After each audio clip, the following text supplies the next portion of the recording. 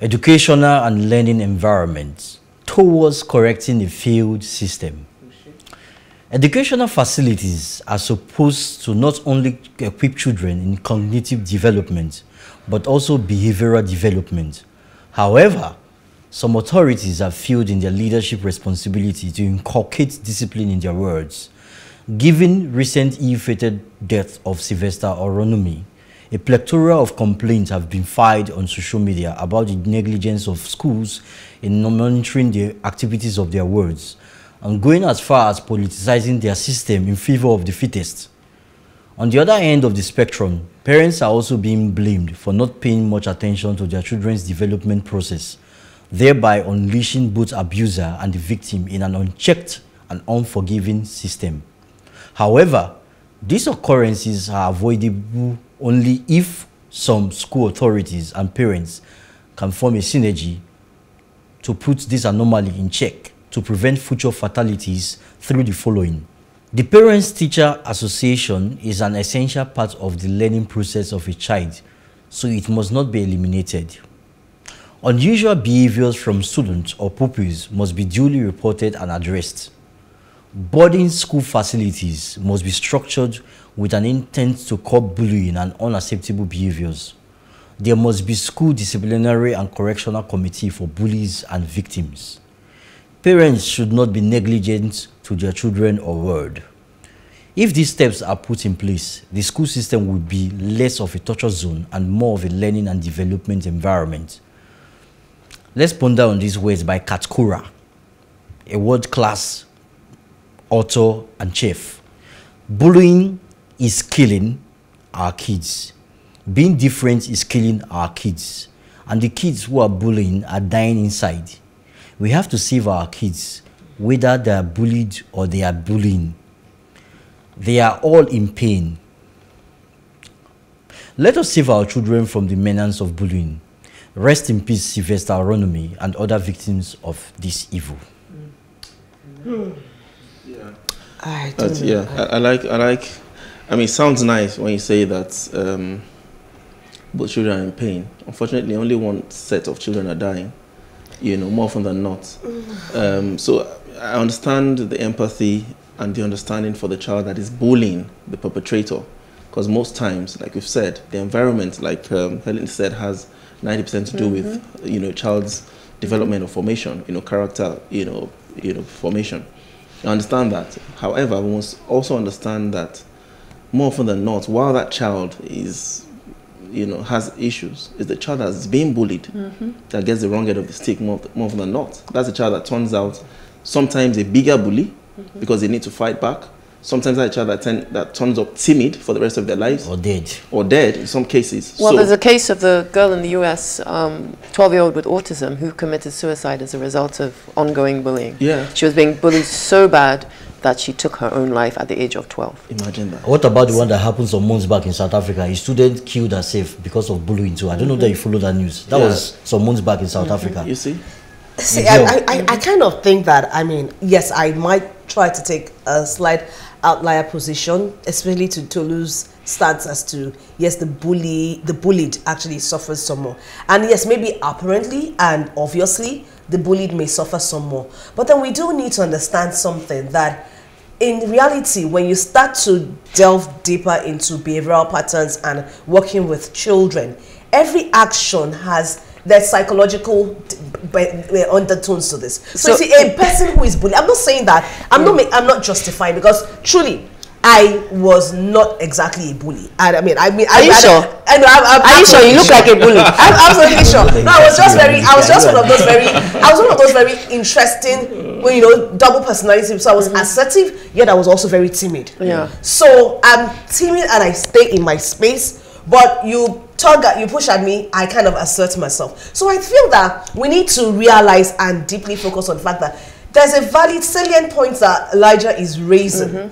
The bullied and the bullied. But that brings me to something that somebody said when this conversation was going on. And that in a lot of schools, most schools have just, if you look at it, like one counselor. In fact, the guidance and counseling system in school is even almost moribund. They are not intentional. Most schools look at, intentionality is the last leg of this conversation, in fact. Most schools focus on teacher certification, education, the principal, and things like that. But let's look at a step, taking this one step back when he was talking and we're talking. I remember that a lot of our parents, or at least 2 generations and the immediate past generation, had parents who, whether or not we look at parenting, we're talking about parenting, intentional parenting is really important. But a lot of people that seem to have turned out okay in terms of they built a life, where the school was really like, where you had people who were in the system and they will say, okay, you know what, this person is being sent to school and this was going on. So I feel that in this case, when Elijah was talking about how do you correct a failed system, the system is failed, right? Now we're talking about the educational system. And in this situation here,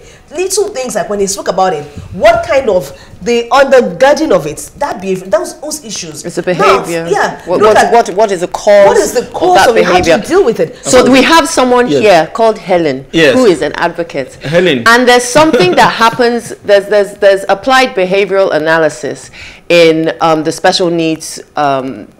When we're thinking about special needs and you are working on behaviors of children and you try and find the cause of the root behavior, ABA, ABC, what happened before that behavior. So you immediately are looking for the root cause, the behavior that happened, and then the consequence of that behavior. Now we're dealing with the consequences of all these things and we haven't dealt with the antecedent. What is the root cause? So I think Helen is a really good one to just, let's get her opinion on this. Well, I guess now I'm talking from the point of a behavior analyst. So yes, you have the antecedents, you have the behavior, you have the consequence. We are dealing with the consequence. That's what we seem to be doing here. But we need to look at what happened before. But as as Elijah was talking, I said to myself, we have so many social workers who are redundant. Yes. We have so many counselors who are redundant. Why can't we have a system that every school must have one social worker? Those are the challenges. And one guiding and counselor. And it will be done according to the population of the school. So if your school is, you have 1,000 children in your school, you would have at least 2 or 3 to service these children. This is what I feel should be the immediate stopgap. Because it's going to take a while for us to get to where we're going. But as you rightfully said, those disciplines are totally non-existent in most of the schools. Why can't we advocate for them to come back? Exactly. Absolutely. So well, I'm going to tell you one, Helen. Those that think they are guardian and counselors needed to be guided and counseled. Those that teach needed to be taught. When I was in secondary school, I told you I went to a military school. That's why we had the soldiers to instill discipline in us and sometimes punish us via the normal military means, even lock you up in that room if need be. We had guidance and counseling. Most of the G&C were mostly women, matured women. When I mean mature, I'm not talking of young teachers, I mean women in their 50s. So when you meet them like mommies, they will sit down with you like my son or my daughter, they will advise you. When I was in GS3, having passed through some nasty nonsense in school, when I got to SS1, SS2, and eventually I became a prefect, I remember I had meetings with other prefects like myself. We said that this our regime will be different. We are not going to punish junior students. GS1 to GS3, we feel they are too small. We don't punish them. If you do wrong from SS1 to SS2, you'll be punished. So that idea of asking, hey, you come and sweep our class, we don't do that. In fact, if any of our classmates does that, they don't like us for that. But others said before us did it. Now, why is your own case different? You say no, ours will be different. We like discipline, but not to beat or punish innocent children. That's what I was thinking. Yeah, so I understand that, because sometimes, again, unless you can empathize with what someone is going through, no matter how many degrees or certifications you have, sometimes it's just education. Sometimes all you need is just empathy. Being able to understand what this person has been through. I mean, for a long time, I was a bully. For natural reasons. I have 4 older brothers. Right? I was bullied all my life, more or less. But not so is the hurtful teasing. Did you say you were? But they knew, well, not like all my life. Where? Thank God. Yeah. Exactly. At my age, I'm still bullied by my older brothers because they're way older than me. So you get those things, still bully you. But what it does for you sometimes is toughens you up.